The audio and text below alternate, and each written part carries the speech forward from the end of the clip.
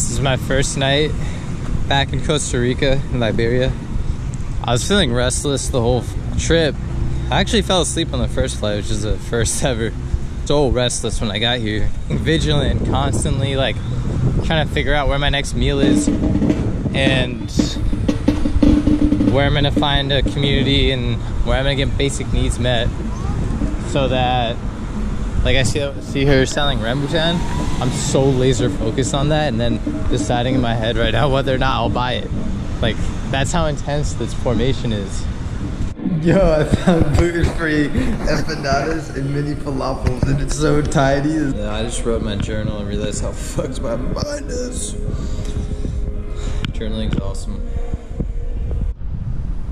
It's a bit like I am Dark Mother, pregnant with 1,000,000 demon babies, devouring me from the inside out, slowly, painfully, piecemeal, as I insidiously covet them, as I conspire 1,000,000 ways to destroy every last shadow child of mine.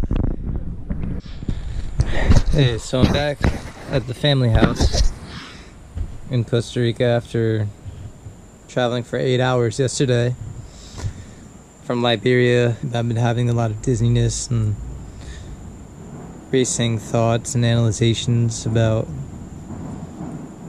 the journey that I'm doing, these series of meditations, about the teachings of the guy here. And really, I'm trusting no one right now. I don't trust anyone or anything.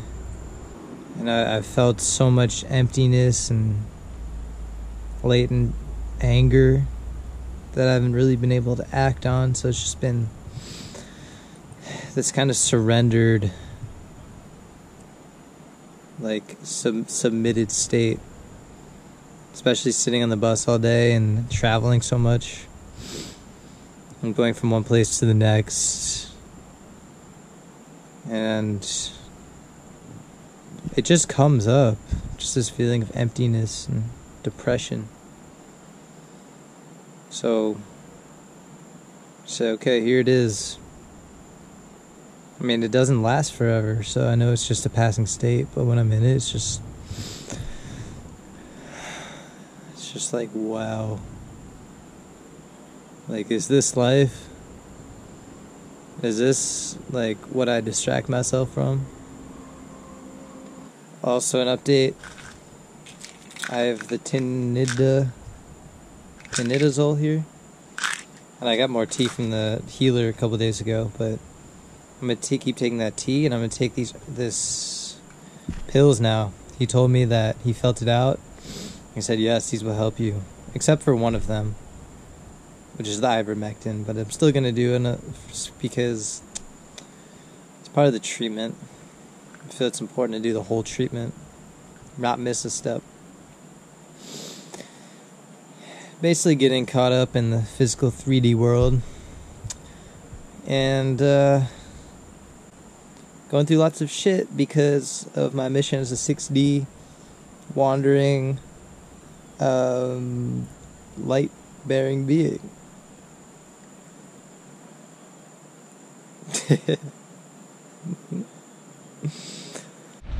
As you can see, we got the herb life. All these herbs laid out in this fan. It looks like Darth Vader fan. Just, you know, giving them that breatharian life that they crave and keeping the damn mold off. But yeah, I'm not too moldy. No more sip left in my bottle, damn. Well, it's okay. I'll top it off with scrambled eggs. They say you waste time asleep, but I'm just trying to dream. Hola. So I'm down by the river here in Londres. I've been doing the meditations at the family house just all an exploration. Everything that comes up, it's an exploration. I experienced terror last night through my body. It was like, just like intense, like, felt like I was coming into contact with my nervous system. It was very similar to ayahuasca. And it came from my vagus nerve. It was like pumping there, and then anxiety in my mind, and my thoughts didn't work. And it's a lot like how I feel when I smoke weed. So I wonder if weed shows me how stressed out I am in my vagus nerve system. I spent some time at the river, I got to bang my chest. Now I feel tired. I'm not digesting anything, but just letting everything flow through me. Still eating and clearing stuff out. And I got to dance with them yesterday. Got to do a shadow release. Like everything I was trying to do elsewhere, pay thousands of dollars to do. It's right here. Ow! Dude, I have holes in my shorts and the ants go into the hole and bite my butthole. Awful. Pachamama, I'm coming home to the place where I belong. I wish that I could be like the cool kids, 'cause all the cool kids, they seem to fit in. I wish that I could be like the cool kids, like the cool kids. I've been talking to the camera for a few days. And I think it's because I have a little community here now, so I can share my experience with more than just the camera. But I realized every day for the last 8 years of my life in school, and even after, I'd wake up and have all this stress about what I should do, and then start latching on to different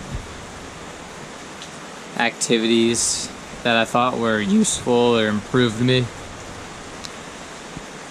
and just creating a lot of stress, and I wasn't actually experiencing life or enjoying it. And I'm realizing now, like, I can wake up and, like, yes, I can just melt into being here.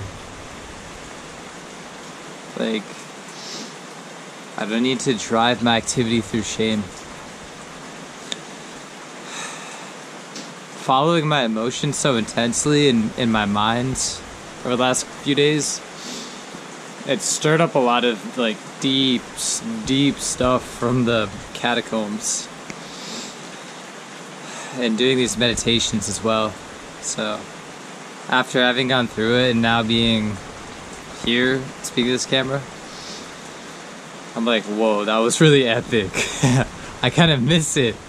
And it's like, do I really want that? Like, I was just making my bed this morning. I'm like, I'm so grateful just to, like, be able to make my bed, make a bed in the morning,